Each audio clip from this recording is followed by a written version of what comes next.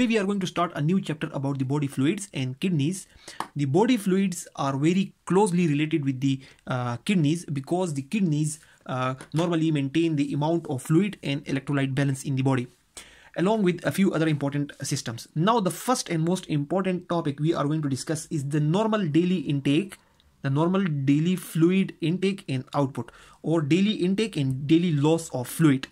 Now the human body must maintain a normal amount of fluid. The human body must maintain all the systems, and especially the kidney will basically try to maintain a fixed amount of volume of blood in different circumstances. In normal circumstances and in exercise and exertion, the body will try to maintain the amount of fluid and the amount of electrolytes. Now for this purpose, the amount of fluid taken in must be equal to the amount of fluid taken out, or the daily intake should be equal to the daily loss. Now if there is any increase or decrease, the kidneys and the other systems will basically try to manipulate those changes and will help to maintain homeostasis. The purpose is to maintain homeostasis or similar condition. The body must operate in similar and optimal condition. Now let's start. Basically, the amount of daily fluid intake, or the daily intake, basically includes two important components. That is the fluid ingested directly, the amount of fluid taken in directly in the form of water, tea, coffee, juices, or any other thing consumed directly. That is around 2100 ml per day. That is around 2100 ml per day. And then the amount of fluid that is basically made from oxidation of carbohydrates, the water that is generated due to the oxidation or the breakdown of the carbohydrates, that is around 200 ml per day. So the total intake or the fluid intake per day is around 2300 ml per day, or 2.3 liters per day. This is the daily intake. Now the daily loss that the amount of fluid that the body lose through different ways, they normally include the insensible loss, the insensible loss from the skin. Now this insensible loss is not due to the loss of sweating.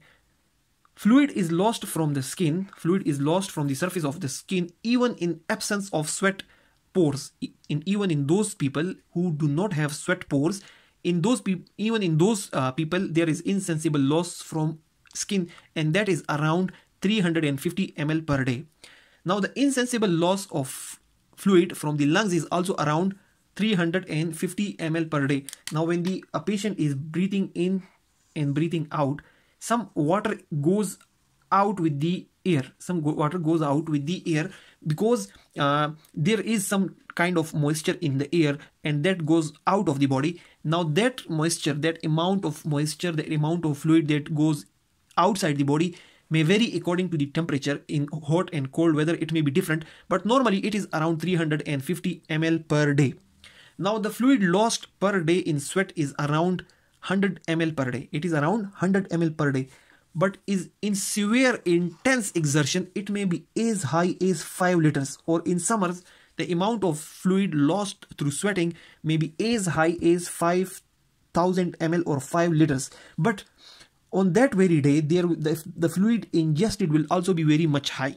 So normally the fluid loss through sweat is around 100 ml per day, and the insensible loss from skin, these are two different conditions. So the insensible loss is 350 ml from the skin, and the insensible loss from the lungs is also around 350 ml. The loss from the sweat normally is 100 ml, but in severe exertion, it may be as high as 5 liters.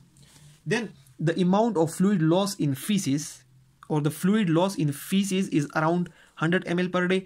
And the fluid in a normal patient, the largest amount of fluid normally is lost in urine, and that is around 1400 ml per day.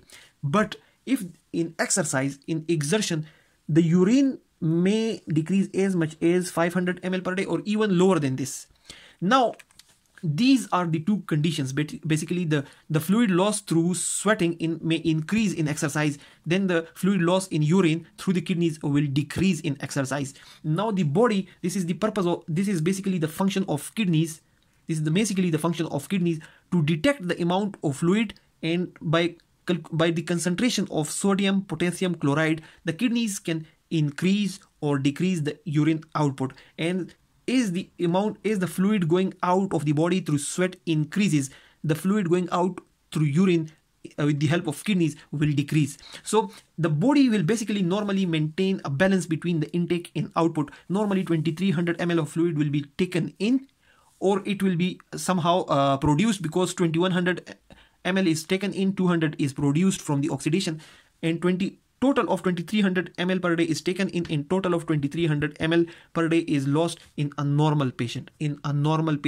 If the conditions are not normal, for example there is some problem in the kidney, then these calculations will not be like this. There will be some changes. Similarly, if a person is doing exercise, or the weather is very much hot, then these conditions, those conditions will basically change the amount of fluid lost through different methods, but normally they will exactly match each other in normal circumstances in normal patients. So this is basically the first lecture, and this is basically about the intake and output of the normal fluid, or the daily intake and daily loss of fluid.